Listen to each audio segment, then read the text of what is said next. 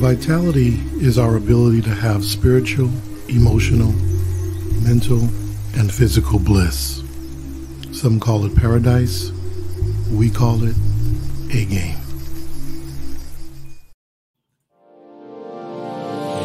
Hey all my Crimsonites, and welcome to the Crimson Cure channel, where we embrace our femininity, increase our womanly values, and celebrate our brothers. So join me on our feminine journey to learn, heal, and grow.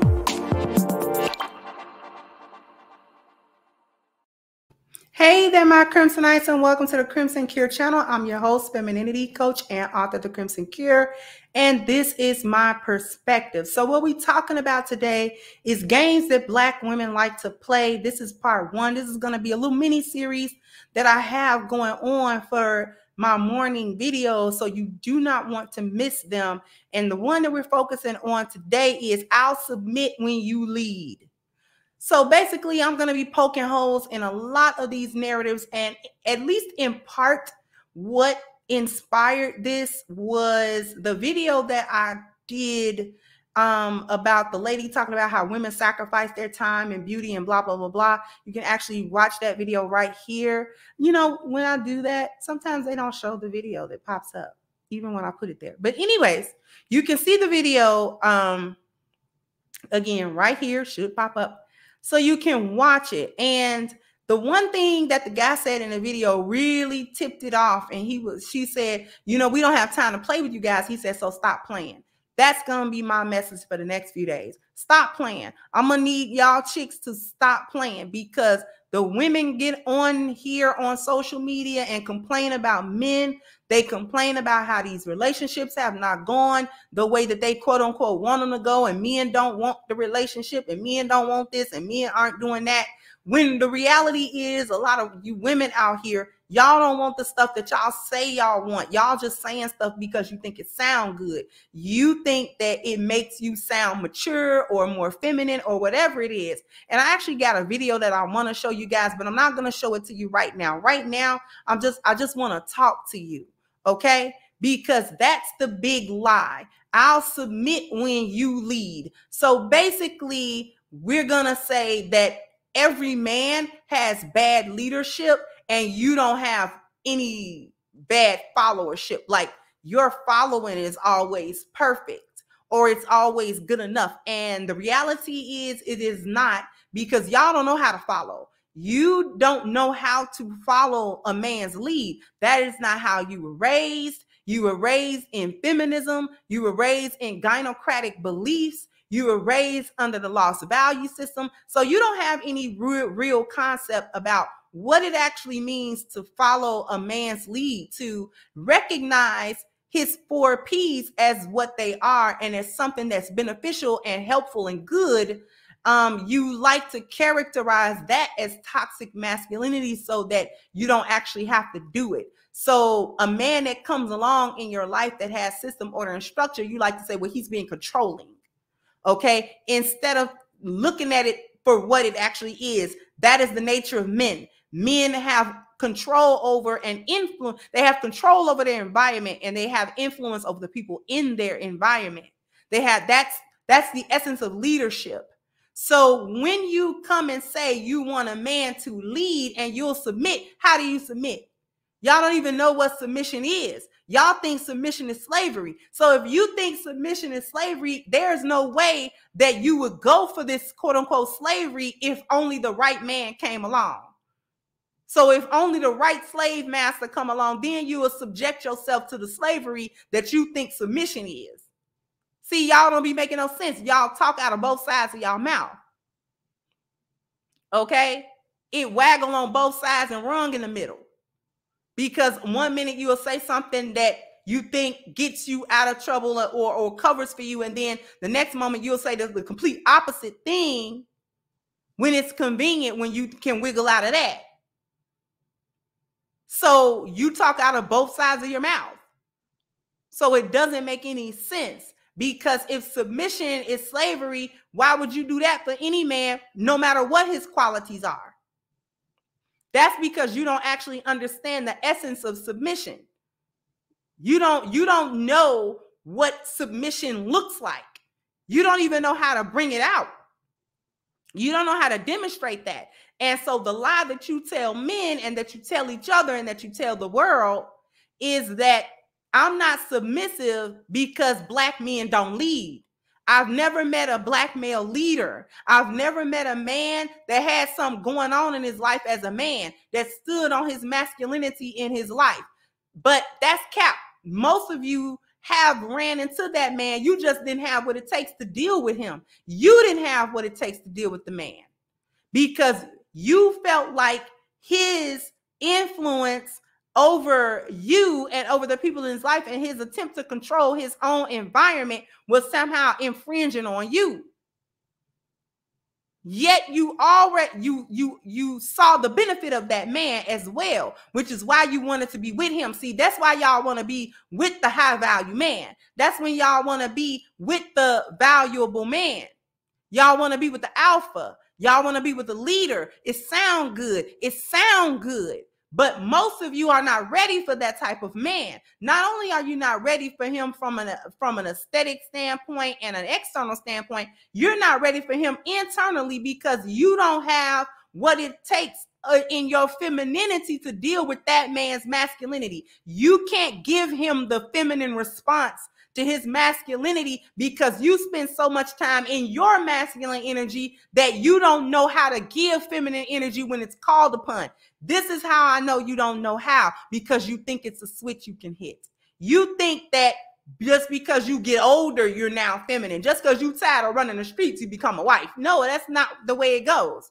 Just because you get tired of running the streets with Pookie and them, and you get tired of the game they run and all of this type of stuff that done made you tired. Now you're in your 30s and you tired of them. You tired of the instability. You're tired of them not having no system or no structure. You tired of them not having no purpose or vision. You tired. You 36 years old, 38 years old. You tired of these men that's around your same age or a little bit older talking about they in a talking stage. How you a 45-year-old man in a talking stage? That's something you do when you 16. That's something you do when you 20.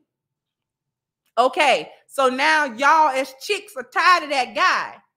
Okay, but that don't mean you're automatically equipped for the other spectrum of man who been on his purpose, who been in his masculinity. He comfortable in his masculinity. You're the one not comfortable in femininity. You don't know what it means. You don't know what it takes. And then you get upset. You think he's controlling. You think he's trying to do something to you because you're not accustomed to being confronted with masculine energy because you're so busy in yours. And all you got to do is not only look at social media, but look at reality TV and things of that nature when these women encounter masculine men.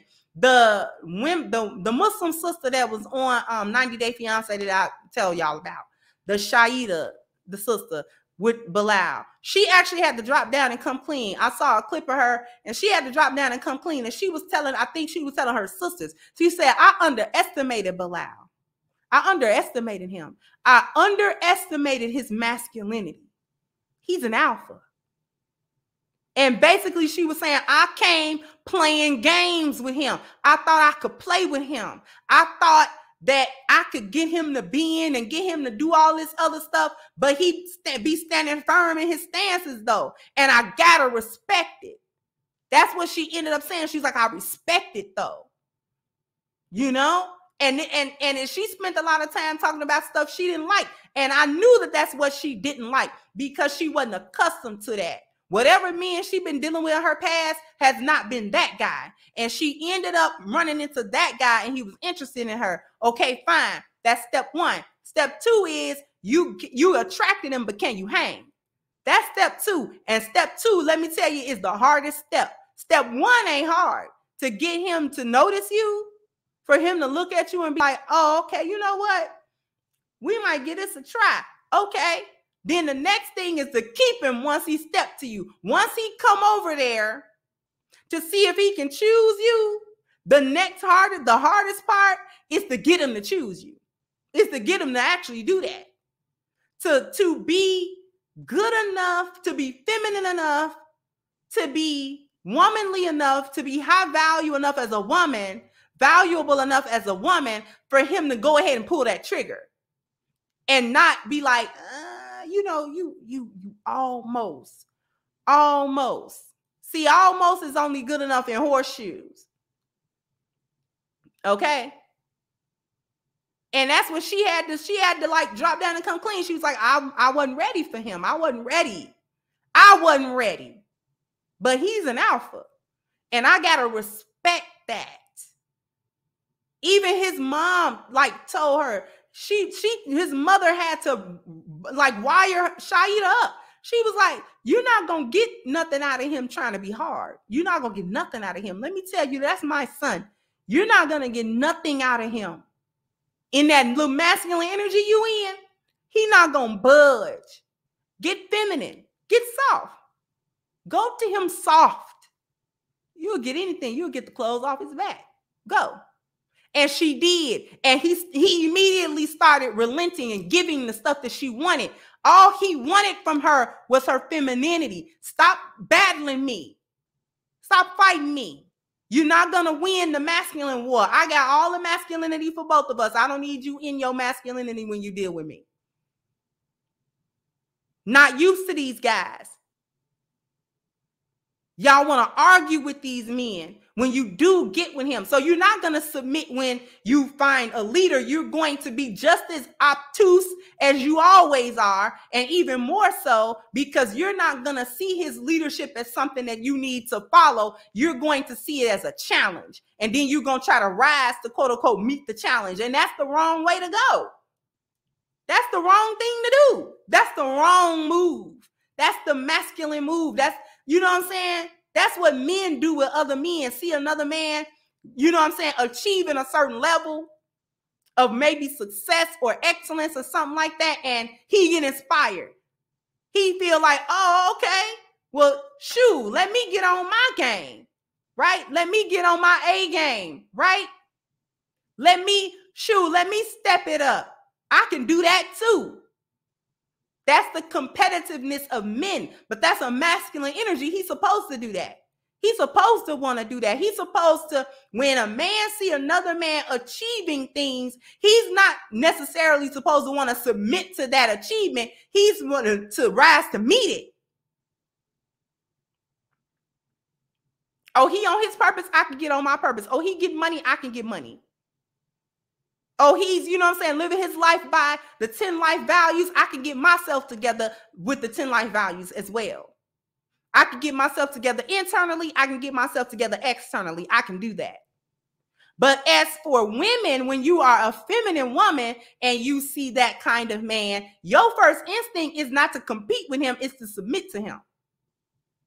And y'all think just by saying that make it so. But you too busy. You've been living your life as a hyena. How you gonna do that? How you gonna suddenly switch fur? You can't do that. You a hyena. What? I mean, what? You're not gonna be able to just flip that switch. And that's how I know you don't know how to be feminine. I'm gonna show y'all a real quick video. But before I show y'all that, you know what? Let me just show the video. And then I'll say my last piece. Here we go. I'm calling because I need to get my dentist reassigned. And what's your user number, ma'am? It's 676 No, that's not social. 8. You gotta give her the other number. I'm sorry, hold on. Oh my God. Babe, she asked for the user ID. Ma'am? You gotta give her the group number. That's the one that I give them all. I know you always say that, but every time I talk to them, they tell me to give them the user ID, which they've told me is the same as the social. Hello? I'm sorry, can you hold on one Just give second? her the number. Go ahead. Is it that big a deal? Go for it. You don't listen. I am listening. I'm listening to what she said. I'm sorry. And what's your user number, ma'am? It's No, 667. that's the social. Give her the 8. group number. Babe, she asked for the user ID. Give her the group number. I'm sorry. Yeah, I'm so sorry. I actually meant it's SLM6FF. Thank you. Okay, I found you. That worked? Mm-hmm. Okay. I'm calling because I need to get my dentist reassigned.